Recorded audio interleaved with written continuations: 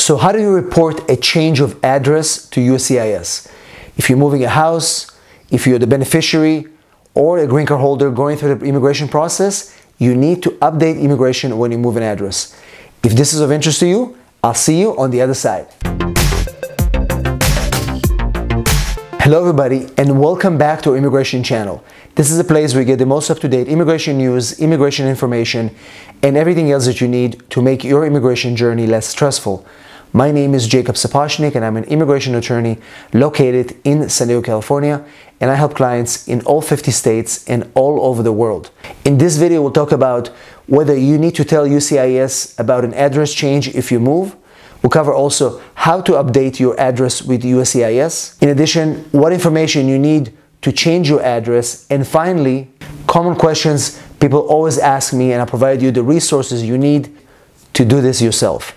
Before we dive in, if you're here for the first time, don't forget to subscribe to our immigration channel, click the notification bell so you don't miss any of our videos, and also give us a big like so YouTube can show this video to more people just like you. So naturally, you're allowed to move while you're going through the immigration process. Some people start in an apartment, then they move to a house, they move to different cities. Whatever your life situation is, you are allowed to move while going through the immigration process. However, you're required to notify the immigration authorities when you move. It's important for two reasons. First of all the notices that are coming to you about your case, if you miss any of these notices, if you miss your biometrics, if you miss an appointment for an interview, your case will be closed and considered abandoned.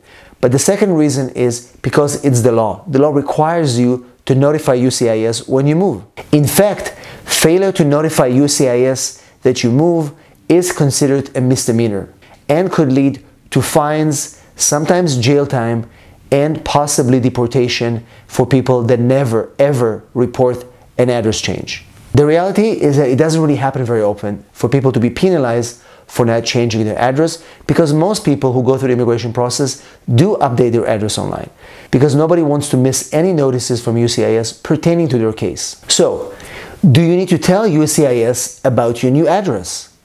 The answer is yes. Most immigrants who go through the immigration process should notify USCIS when they move. What if you're a green card holder? Well, yeah, even if you're a green card holder, you have to notify USCIS when you move. In fact, you have to notify USCIS within 10 days when you move to a new address. And when it comes to green card holders, the rules are the same whether you have a 2-year green card conditional or a 10-year green card, which is the permanent green card. What if you have a temporary work visa like an H-1B or an O-1? The same rules apply. If you move, you have to notify USCIS within 10 days that you moved. The only non-immigrant visas that are exempt from this requirement are people that on A visas, diplomats, G visas, government workers, and tourist visa holders that are in the United States for less than 30 days. What about US citizens? Well, if you're a US citizen who sponsored an immigrant, you should notify USCIS of moving within 30 days. Again, this is specifically most important for notices, because as a US citizen, as a sponsor, you're getting notices as well, and if you move and fail to inform USCIS, you're not going to be notified on the progress of the case that you're currently sponsoring. So how do you update your address with USCIS? The first way is to do it online through the change of address form, and you can see it right here on the screen. It literally takes 5 minutes to complete, and you can get an email confirmation as well. Second way to do it is also online through your USCIS account. So if you file the application online, let's say your I-130, I-140, and 400, whatever application you filed online, you have an account, you can use your account, log in, and change your address through this account as well. Finally, you can register a change of address by mailing form AR11. You can send the form. The form is again right here on the screen. AR11, you can mail this form and send it to the USCIS, and that's also another way to change your address. Very important, make sure you sign the form in black ink, otherwise the form can be sent back.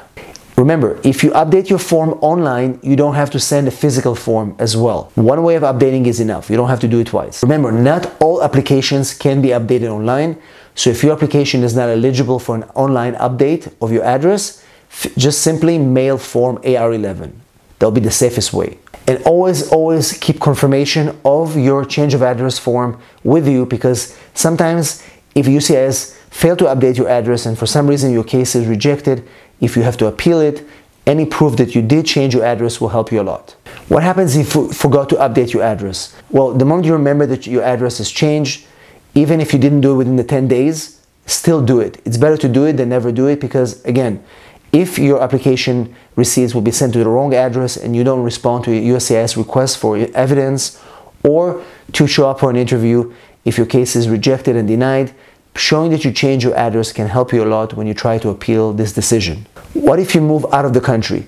It's the same thing. If you move out of the country, you still have to let USCIS know that you live abroad, and they will update their records, because if you're going to keep receiving mail in your old address, it's not going to be helpful for your case. So hopefully you found this information helpful.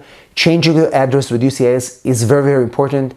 Again, we've seen a lot of cases where people move, fail to update their address, and then the cases get rejected because they never receive notifications of moving to a new address. So therefore, even if you are late to update your address, do it. It's better to be late than never, because then at least USCIS will have the information and will continue to send you the mail to the correct address. Once again, if you have any questions, post them in the comments below.